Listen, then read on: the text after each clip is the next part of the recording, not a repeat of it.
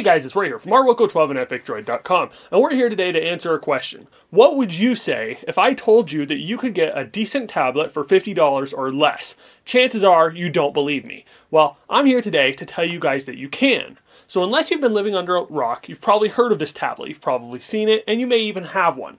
If you were anything like me, you probably dismissed it as a cheap throwaway tablet that really wasn't worth buying. So the tablet we are talking about today is the Kindle Fire tablet. I'm here to tell you it is a cheap throwaway tablet, but that's actually a good thing.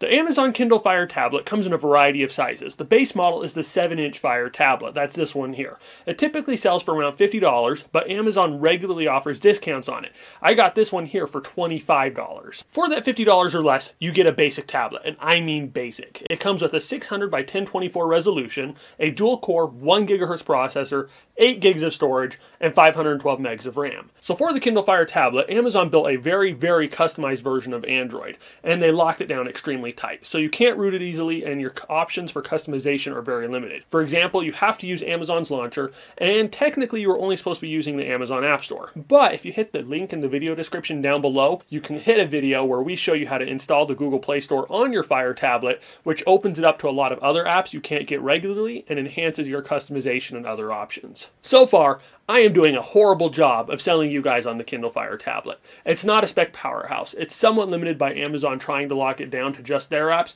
and overall, it's not something that just jumps out as one of those I have to have this type of gadgets. But that's not what the Fire tablet is about. The Fire tablet line is all a part of Amazon's business strategy. The Kindle Fire tablet serves one purpose, and that is to get you to buy more stuff from Amazon. When you buy the tablet by itself, you will be incredibly disappointed. It doesn't do much unless you are willing to fork out more and more and more money. But if you are an Amazon Prime member, the Fire tablet really begins to shine. With that Prime membership, your tablet stops being just a cheap throwaway tablet and it becomes a media juggernaut. With the Fire tablet and Prime together, you get access to literally thousands of books in the Kindle lending library and the Prime reading library. You get ad-free listening to more than 1 million songs with Prime Music, and with Prime Video, you can watch all your favorite movies and TV shows. You can even download them so that you can watch them on the go without service. And that's just the tip of the iceberg.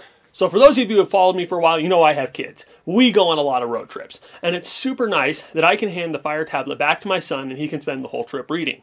My daughter gets her tablet and then she can watch her shows and everybody gets along. And if one of the tablets gets broken, not a big deal. I can buy a replacement for very cheap.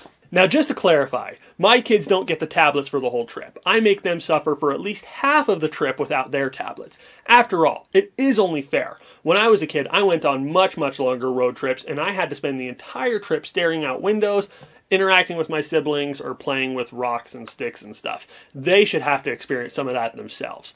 It is only fair. So now for the final question. Do I recommend getting the Amazon Kindle Fire tablet? Well, that question has two answers.